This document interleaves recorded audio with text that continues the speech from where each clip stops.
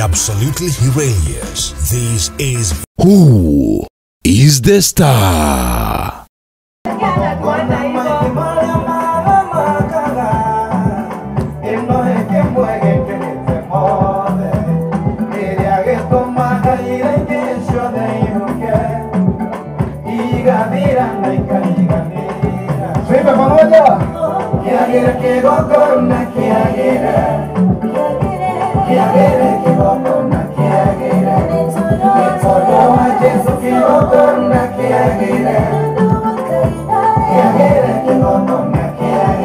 Na mshwari kabisa mpenzi msikilizaji popote ulipo, natumai kuwa mzima na kwamba Jumapili yako inaendelea kuwa shwari hapa katika redio yetu ya Vv.Radio. Tuko hapa kuweza kukuburudisha na nyimbo na vibao kutoka kwa wasanii wetu hapa katika nchi hii yetu ya Kenya. Na hivi leo mpenzi msikilizaji, kama kawaida mimi napenda sana kukupatia vitu vizuri, napenda sana kupatia mambo mema na mambo mageni. Na leo hii niko na msanii hapa katika radio yetu hapa ya Vv.Radio. Niko na the one and only kijana kutoka MURANG'A, DMG. Yes. Habari yako? Njema. Karibu sana kwa WHOistheSTAR studio. Asante sana. Na hapa ni Vv.Radio. Ndio kabisa. Na by the way unakaa poa? Asante. Pia unakaa vizuri. Asante. Yes. DMG.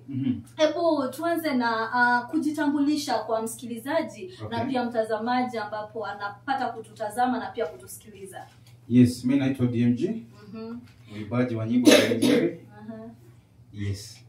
Na hii DMG ni abbreviation. Hebu tueleze kwa kina maana ya halisi ya DMG. Yes, DMG ni abbreviation ya majina zangu. Ambayo ni Daniel Mwirori Gatoto. Wow.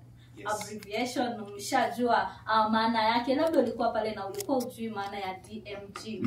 Na hebu tueleze DMG ni nani? Unajua sisi tunakujua tu kama msanii. Hebu tueleze DMG ni nani haswa? Okay, DMG ni kijana. Siwezi sema mimi ni mzee, sijafikisha miaka 35. Unataka kuzeeka tu hivyo. Hapana, mimi ni kijana bado. Sijafikisha 35 years. So mimi ni kijana ambaye anajaribu tu kama vijana wengine. Na najua Mungu akiwa mbele bado tutaendelea kusonga kabisa. Yes.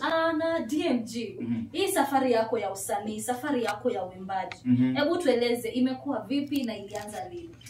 Okay, kwa sekta zote ama kwa safari zote, lazima mtu anapatana na challenges. Kuna challenges, kuna mazuri na kuna bado changamoto kidogo.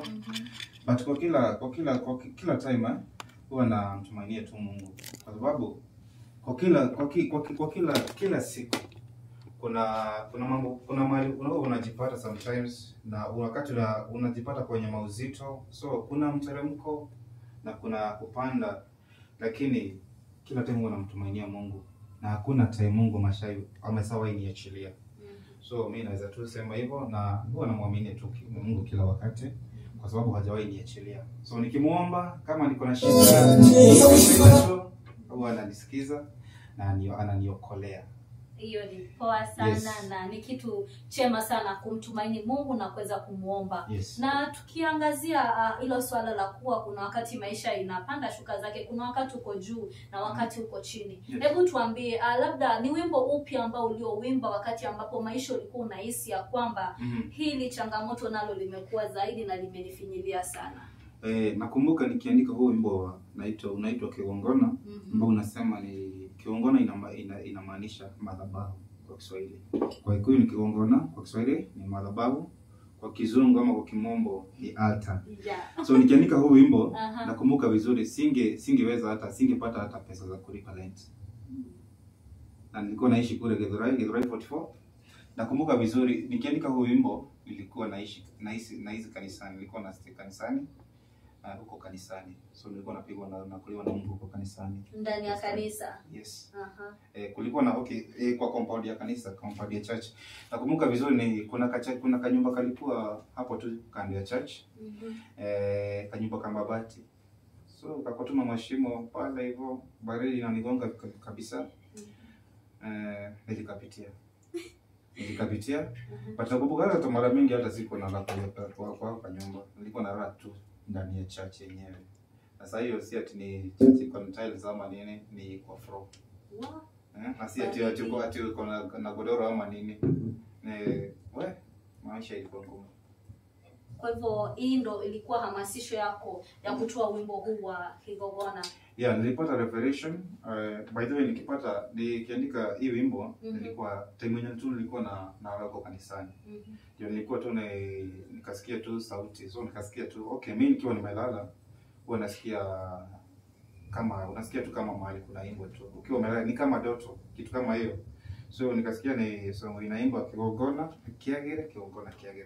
So kutoka hapo, so nikachukua nikashika hiyo melody, alafu nikaanza hii siku nyingine nikaanza kuandika hiyo song. Wow. Yeah, so naweza sema hiyo nilipata inspiration, niliomba tu nikapata revelation na Roho wa Mungu.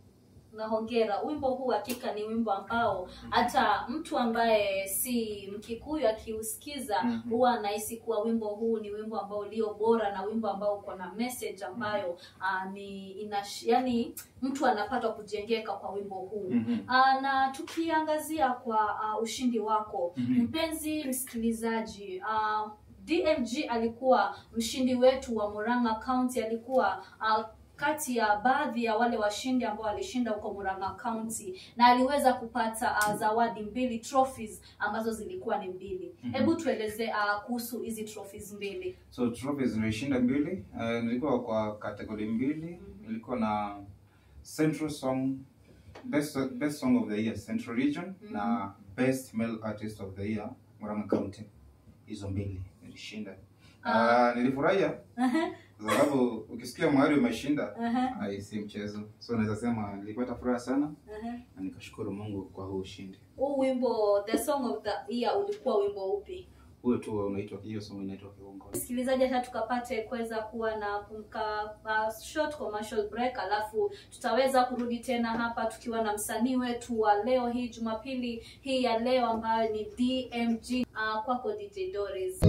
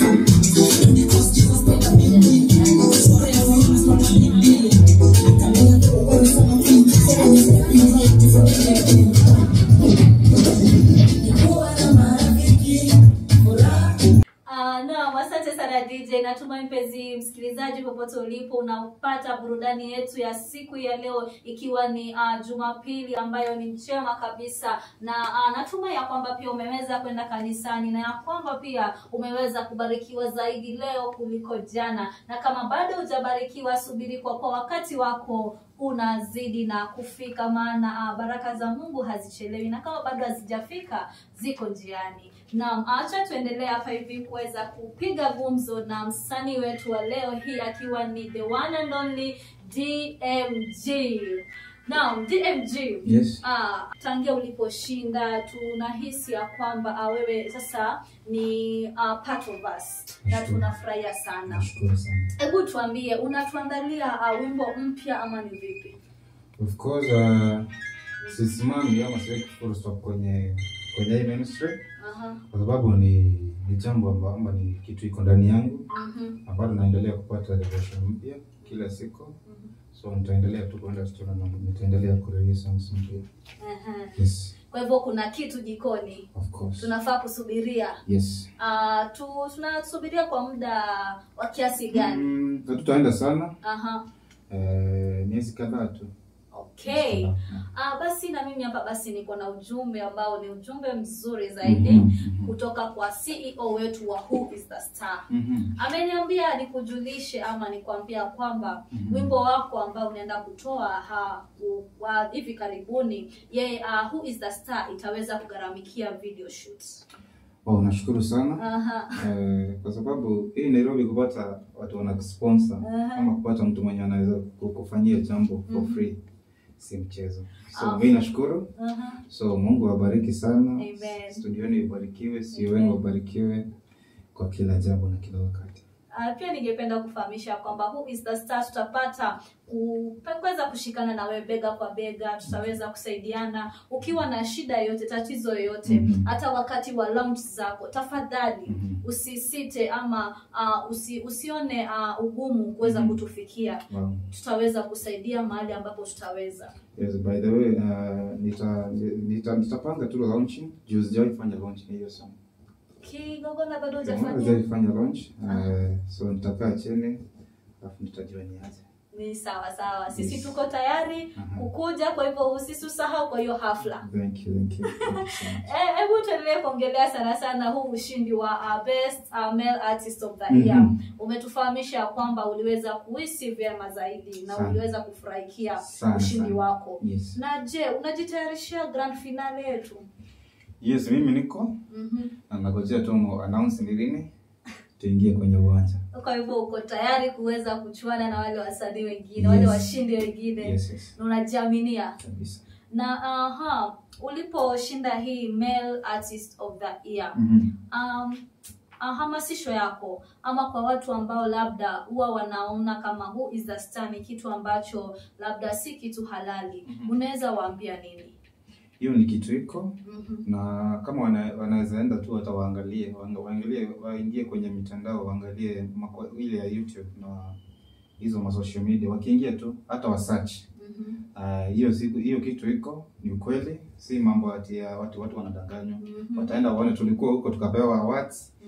Na hiyo kwanza hiyo sherehe ilikuwa kubwa sana. Tulifurahia sana. Unajua sisi watu tunashinda hapa hivi kuambia kwa sio wale wasanii wakubwa. Hebu tuambie wakati ambapo tulikuwa Central Region, MURANG'A County, ni wasanii wale wakubwa peke yake ama ilikuwa vipi? Kulikuwa wasanii wote, wakubwa, wadogo. Na hakuna ati kusema hakuna ati hata kuna kategoria zenye watu wengine walishinda, na si wakubwa ati vile watu wanasemanga ati mtu anasema ati akona song mingi ati zimehit. Kuna mtu alikuwa na song mingi zenye zimehit na bado walishinda, na mtu mmoja hata hana hizo song mingi. So ukimwaminia Mungu tu alafu utie bidii, lazima utie bidii. Uwezi tu kaa hivyo ati useme ati utashinda hiyo awards kama utatia bidii. Lazima uombe mafanzi wako kuvutia. Na kuvutia ukiwa na votes mingi wewe ndio utashinda. Naam. Yes. Mpenzi msikilizaji, natumai umeweza kusikia kutoka kwake DMG ambaye alikuwa mshindi wetu kutoka MURANG'A County Central Region Awards. Uko pale jamani, wewe ni msanii chipukizi, wewe ni mcheshi, wewe ni mwanakwaya na unaaminia kuwa kwaya yenu inaweza kuwa bora mwakani kwa WHOistheSTAR. Usisite kujiunga pamoja nasi na kujiunga katika mashindano haya, manake hujui unaweza kuwa the next star wa region yako na wa county yako. Kwa hivyo usisite kujiunga katika mashindano ya WHOistheSTAR. Naam, DMG, tukiweza kuendelea na kumalizia kipindi chetu, ningependa ukaweze kuhamasisha mtazamaji na pia msikilizaji siku ya leo, maana tumeweza kusikia angalau historia yako haikuwa historia ambayo ni nzuri vile, hukuanza tu na ukachipuka. Hebu naomba tu upate kuhamasisha na pia kuambia jambo wasikilizaji wetu siku ya leo. Mimi kitu chenye naweza waambia junior siku ya leo ni kuambia tu ukimtumainia Mungu, siku moja Mungu tu atakuja. Hakuna mambo ya kuquit, wewe tu tia bidii. Wewe fanya chenye ni chako wewe. Alafu mengine unaachia Mungu. So never quit. So endelea tu kuomba, endelea kumtumainia Mungu na siku moja tu atakuja. Unaweza kuwa unapitia jambo ngumu, but ukiendelea tu kumtumainia Mungu, Mungu atakuja through. Mungu anakuwa na masikio na anasikia. Anakuona mahali uko. So jambo yenye unapitia sai, ukiendelea tu kumtumainia atakuokolea na mambo itakuwa sawa. Wow. Yes. Umeweza kumsikia DMG na natumai ya kwamba umeweza kupata kitu kutoka kwa historia yake na pia kutoka kwa hamasisho yake kutoka kwa Biblia kuhusu Sara na Hana. Na pia kama wimbo wake unavyosema, kuna madhabahu mengi hapa nchini, lakini kuna ile madhabahu moja inayoweza kusambaratisha ama kuyashinda yale madhabahu yote. Tuzidi kumtumainia Mungu watu wangu, tuzidi kumwangalia huyu Mungu, kumtazamia, kwa maana hatujui ni lini, maana atajua kwetu pia linaweza tuangazia. Ama vipi DMG? Kabisa. Naam, tumefika kilele, tumefika mwisho wa kipindi chetu siku ya leo, Jumapili njema hii. Na sina budi la kuaga jamani, na kuambia kwamba tukutane tena siku nyingine papa hapa kwa Vv.Radio. Mimi ni Caroline Mbavu na mgeni wetu wa leo ni DMG. Wow, DMG sasa ataweza kupata kutuimbia ule wimbo wake wa Kigongona, wimbo ambao umeweza kutajwa sana, yani uko katika midomo, katika ulimi, katika ndimi hata za watu ambao si wa Kikuyu jamani. Acha tukapate kutumbuizwa na wimbo huu, kibao hiki cha Kigongona.